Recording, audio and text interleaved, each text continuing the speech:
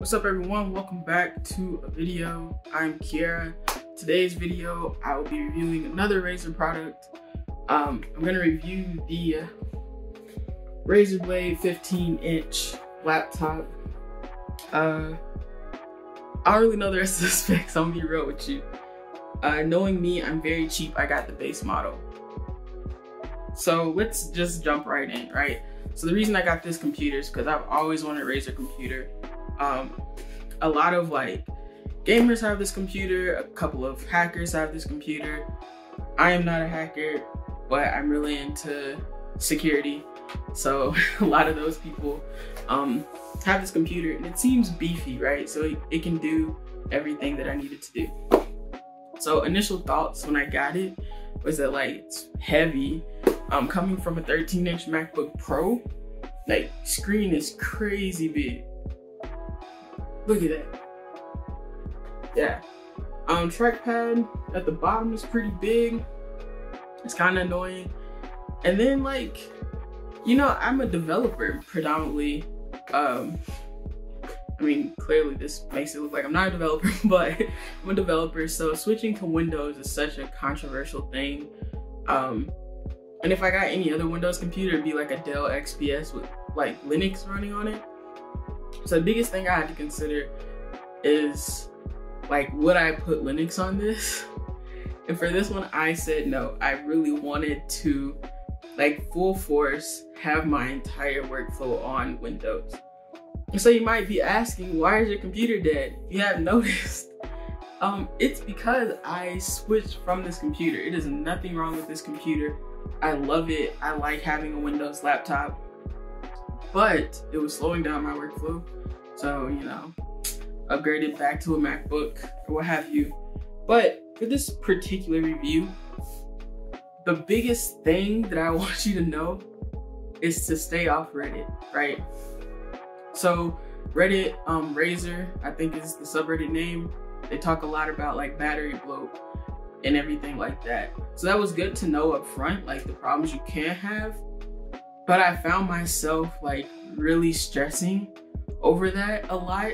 Like I just went, you know, this is an expensive computer. It ain't cheap, you know, it's like MacBook prices. It's like the most expensive Windows computer I've owned. I was like, man, this is nice, the specs are nice. And yeah, I was like, let me get Geek Squad, you know, because you never know.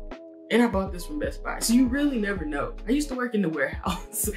So I put Geek Squad on it. The guy mentioned, you know, check the subreddit. Really good. I got Geek Squad because of the battery bloat, but I don't think you have those problems if you understand ventilation. Like, granted, I've only had this for a year, so maybe what I have to say really doesn't apply here. But I think I've had pretty great success with my computer. So what I will tell you, if you're using this computer, one, it's extremely annoying to figure out how to get like, I don't know if it's a Windows thing, but this computer in clamshell mode to work with a monitor. And so in this corner, I have my curved monitor, my 32-inch curved monitor.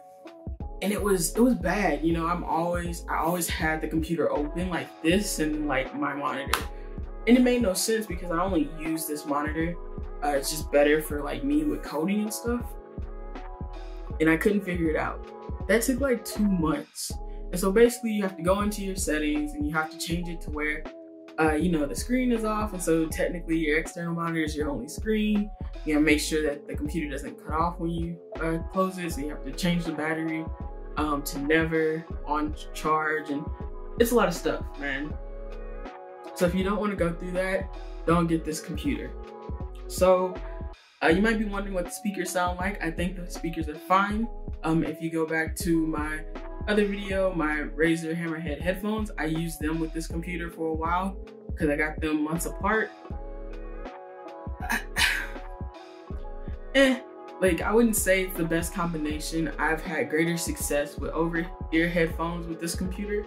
In particular, the over-ear headphones I've used are a pair of Sony's, I don't know, the noise canceling, and then a pair of Anker noise canceling. And most recently, Or actually, no, I haven't even tried these with my newer over ears. But those two are really solid, really good headphones. And I think it was better using those than using the mic that comes on this machine and using the speakers. So for me, I'm always listening to music while coding. So it's very important that, like, even if I'm playing it out of the computer, you know, it sounds good, really. Next, we'll move on to the keyboard. The keyboard sucks, man. That's really the biggest downfall for me. It's very flat, which I know, like, you expect out of a laptop, but I find that I like this computer better when I'm using external keyboards. So my keyboard of choice at the moment, I can show you the MX Mech Mini. Love some mechanical keyboards. I officially have a shit ton. I officially also have like a ton of Logitech keyboards in general that I've tried over the past year. But regardless, get an external keyboard for this. Everyone knows I have an external keyboard for mouse, or external mouse for laptops, so I'm just not gonna talk about that. But definitely, like, when you use an external and come back to this laptop keyboard, you find the problems with it. And that's what I found. Like, at first it was like, oh, it's cool, it's RGB and da da da. And then, like, you start using it for longer than a month and it's like, I hate this thing. You know, it's very, don't know if you can hear that, but it's very, like, clicky as well, but it's not mechanical or anything like that. Keys are flat, they feel pretty plasticky, but yet also sturdier than the, like, 2017 MacBook Pros. But it just wasn't comfortable for me. I will say, I could be extremely biased. I do have RA and stuff like that in my hands, so I'm very picky long-term about my keyboard choice and my mouse choice. Visually, computer was fine. Like I said, I like coding outside of my desk, but I find that this computer for me shines the most when connected to external monitors. Computers in general, but like this one, I think because of the size, I like plugging it up to and just getting a bigger a screen, you know? I wasn't really doing a lot from this screen once I could figure out how to do a single external monitor view. And what else? I guess we're down to the rating. Oh, wait, pause. Let me tell you about putting this in bags. This laptop is kind of sort of heavy. So, you know, I try out bags all the time.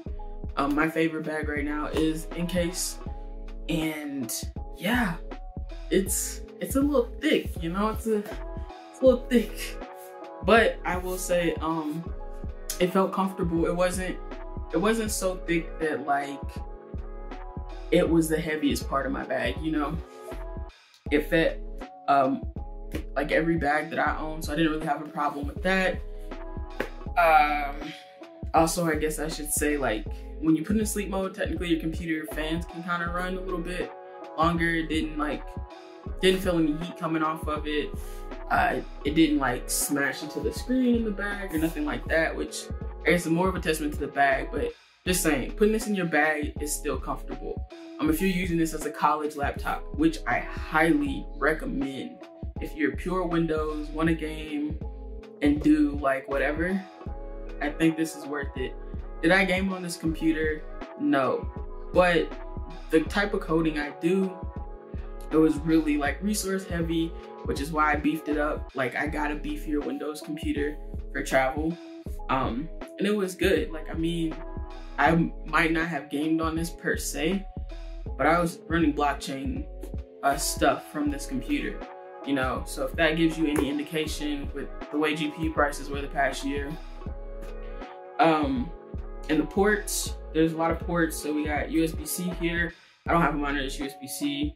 Headphone jack, 1, 2, normal USBs, HDMI, another USB-C on the other side. One thing I really do wish they had done is, like, for your power cord, I wish it was USB-C. Instead, it's like one of those custom or old school power cords. But you know, whatever, man. Beggars can't be choosers type of thing. It is what it is. But anyways, wrapping this up, my general score of this, I give this computer, if we ignore the Mac, Linux, Windows war, I might say it's a solid 8 out of 10. Like I said, I found some things I didn't like. Major things that were off for me was the keyboard and mouse feel, and then the potential for the battery swell. I think those are pretty important to consider, but overall, this is a really solid computer.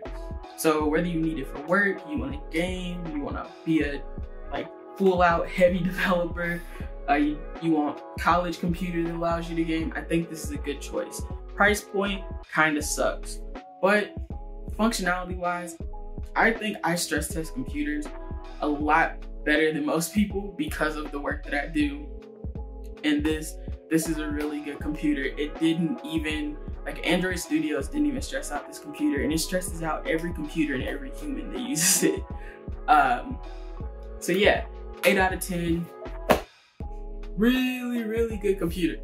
Really, really good Windows computer. I know I'm an Asus stan, but this particular computer I think is fairly solid and can go in my top 5. So, hope you enjoyed the review. Let me know if you have any other questions. If you have this computer, have different views, things I should try, optimize my use on it, let me know, and I'll see you in the next video.